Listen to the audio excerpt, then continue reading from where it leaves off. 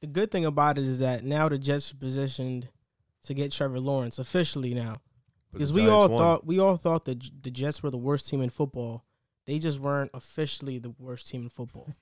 But now we're going to give our tanking for Trevor updated rankings. So it's weird because the Jets are 0-6. They're the only team that has not won a game yet. But there are there are 5 teams that have the same record that are 1-5. Washington's 1-5. The Giants are 1-5. Jaguars are 1-5. Falcons are 1-5. And the Vikings are 1-5. And Chargers and Miami also have 1 win each, but only 4 losses. And that pick is actually from Houston. Miami's pick is from Houston. So they have their pick and Houston's? Yeah. Wow. Miami's done a really nice job rebuilding. Yeah. On a side note. Yeah, that's what you call a good rebuild. And even when they don't have talent, they try to win games. They got a great coach. That's what you're supposed to do. They got a great coach. I think that Brian Flores has ascended into the great coach level. Like, I think it's fair to call him a great coach this way. Even though they haven't had the success to back it up, I think it's fair to call him a great coach. I definitely think for their expectations coming into the season and last year, he's definitely exceeded them. They fight every week. Because they were people said they were tanking last year, tanking for Tua.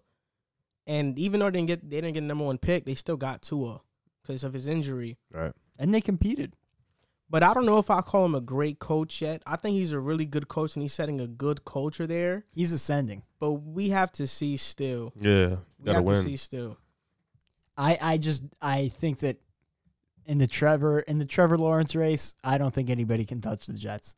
They are actually the worst football team I've ever watched. No, I think so as well. I think the Jets are really bad. And look, these are their next 6 games. The Bills, the Chiefs, the Patriots, the Chargers, Dolphins, and the Raiders. So there's a possibility they go 0-12 here. What if you steal one against the Dolphins?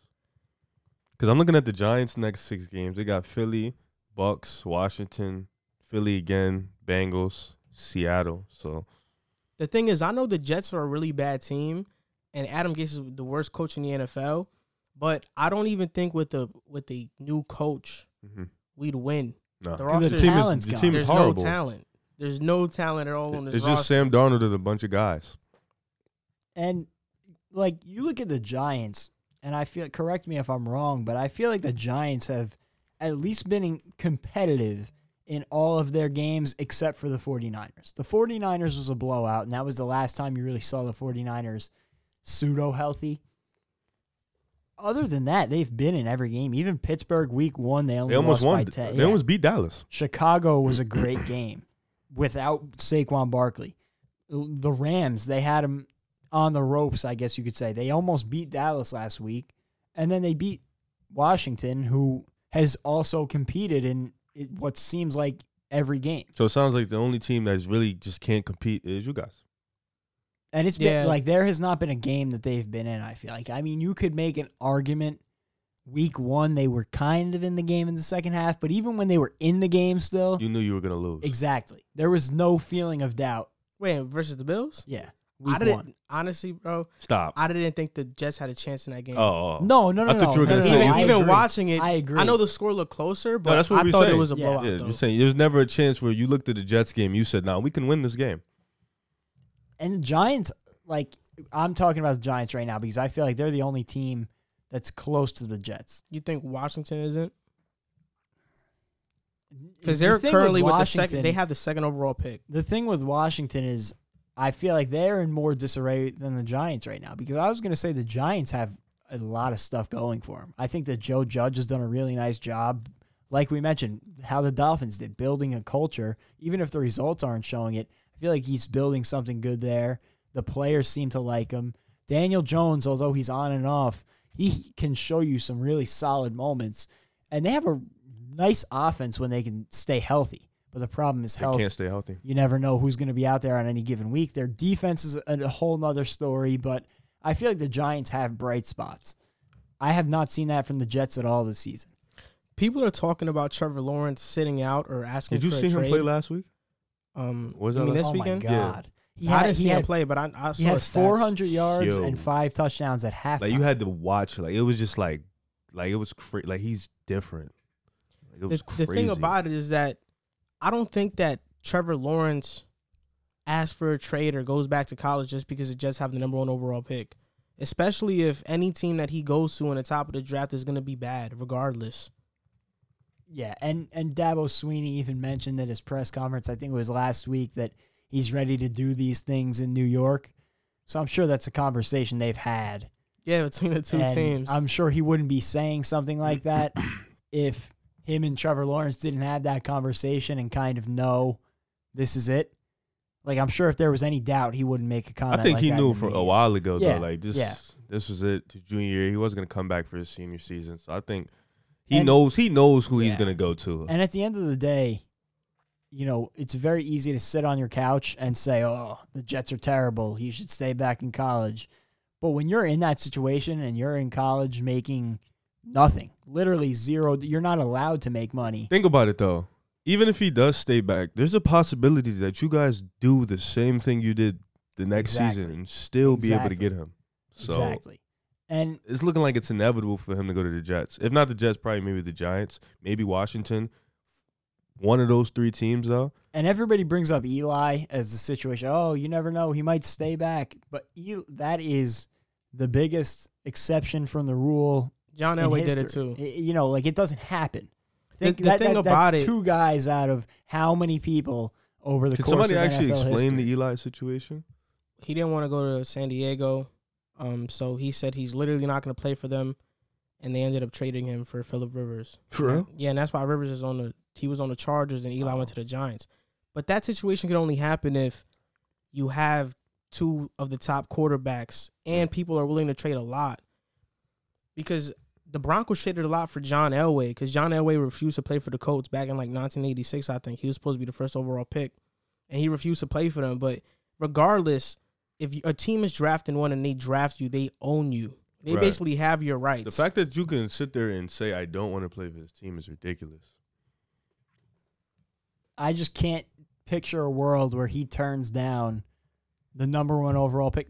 Look at Tua, a situation where in 1 year, Tua went from being the greatest NFL prospect of all time to eventually he became the 5th overall pick. But when he had that hip injury, nobody knew what was going to happen. Nobody knew if he was going to be able to come back and play football. So that is a huge risk to go back and play college football for free again for a whole other year, not knowing what might happen to you in that season.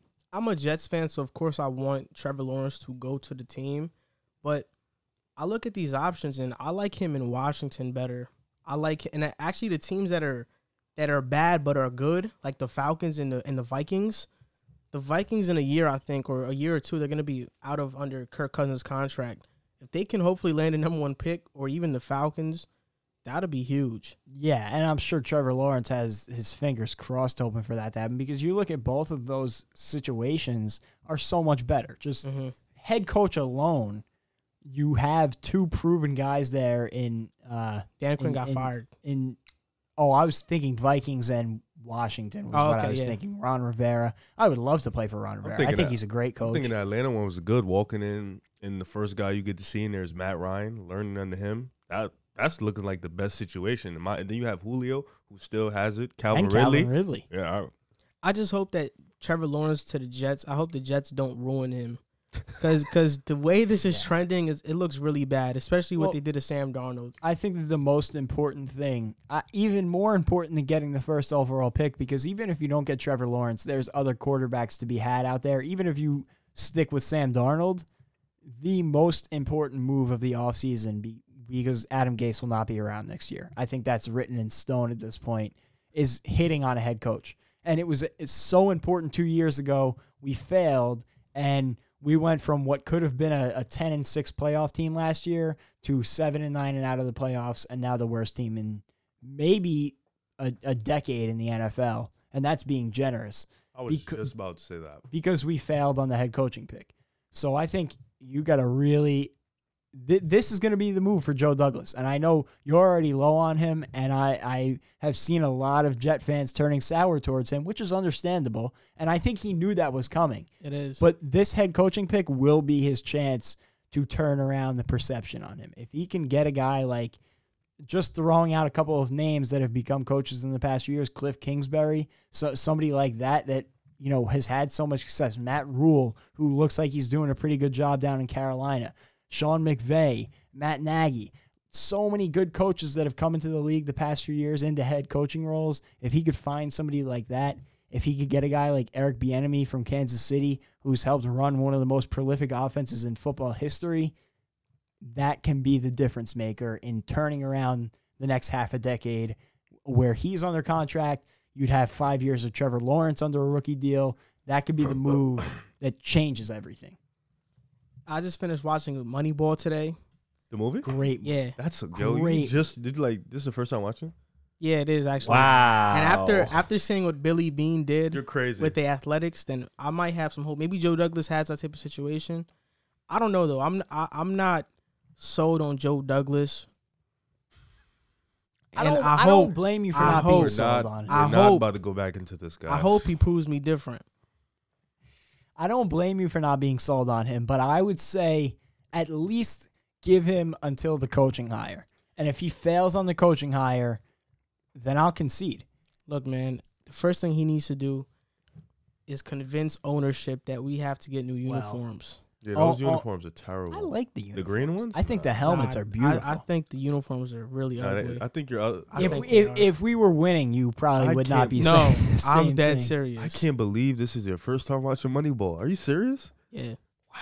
Do you remember It's a Brad Pitt classic. when the uniforms leaked online and everybody was making fun of them? On Twitter, we were destroying them. And every Jets fan thought, "Oh, this can't be the uniforms. This can't be it. Oh, this is a lie."